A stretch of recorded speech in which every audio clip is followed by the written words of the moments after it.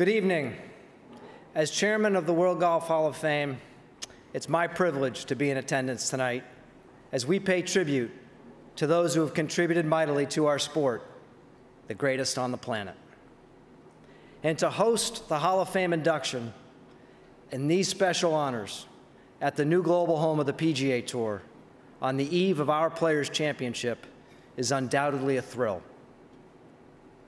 For as long as golf has graced our world, there have been athletes who entertain us with their feats of greatness, those who inspire us with their acts of sportsmanship, visionaries who serve as caretakers of the game, ensuring growth, stability, and evolution, and trailblazers who change the game in ways we could never have imagined. Tonight's honorees give us an opportunity to celebrate all of those categories and one more shared commonality: lasting legacies in the game of golf. Peter Ueberroth and the late Dick Ferris deserve special recognition for their relentless love and support of the game. Renee Powell's groundbreaking contributions in the world of golf make her the perfect recipient of the inaugural Charlie Sifford Award presented by Southern Company. On that note, I encourage all of you to read Charlie Sifford's biography, Just Let Me Play. What he endured in his pursuit of playing the game he loved is a stark reminder that we can and must be better as a sport and as a society. Those who will be enshrined into the World Golf Hall of Fame tonight: the late Marion Hollins, Susie Maxwell Burning, Tim Fincham, and Tiger Woods, through individual excellence and uncanny talents, have left indelible marks on the golf landscape. Marion Hollins, by all accounts, was a sheer force of nature. She was an advocate for women and changed the landscape of the game. And Susie Maxwell Burning was another role model, as you heard, winning 3 U.S. Opens over a 10-year period between 1968 and 1977, all while raising 2 daughters. We should all be so talented. There's a lovely sense of symmetry to Tim Fincham and Tiger Woods entering the Hall of Fame at the same time. The man who has had the greatest impact on the game outside the ropes over the last 25 years, and the competitor who's had the greatest impact on the game inside the ropes during that same period. It's fitting, and it's also personally fulfilling, as these 2 individuals have been instrumental in my own life and career.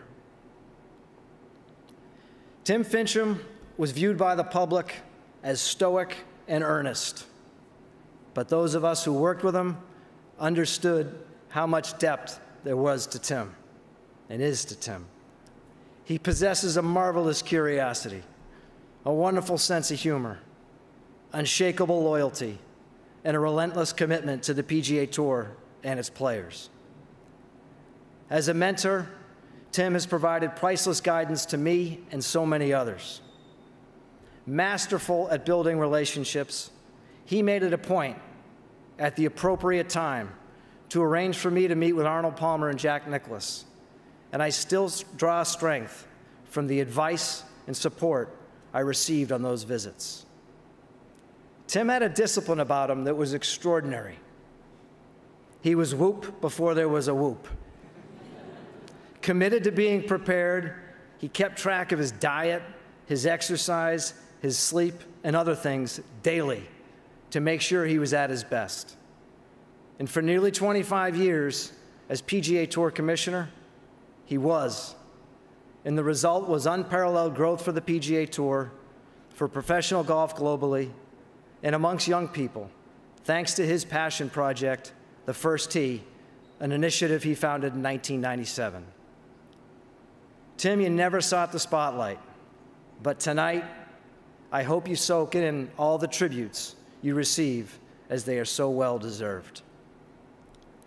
Now, in stark contrast to Tim, Tiger Woods is demonstrative and emotionally charged.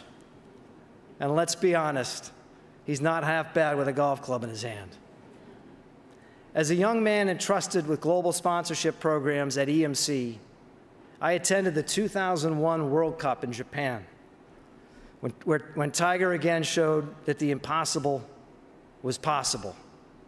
Needing just an eagle on the final hole to lift he and partner David Duval into a playoff, Tiger would play his third shot from right of the green, hole high. That was the good news. The bad news? He had a downhill lie and gnarly rough, and he had to navigate a deft pitch up a slope, and oh, by the way, he had very little green to work with.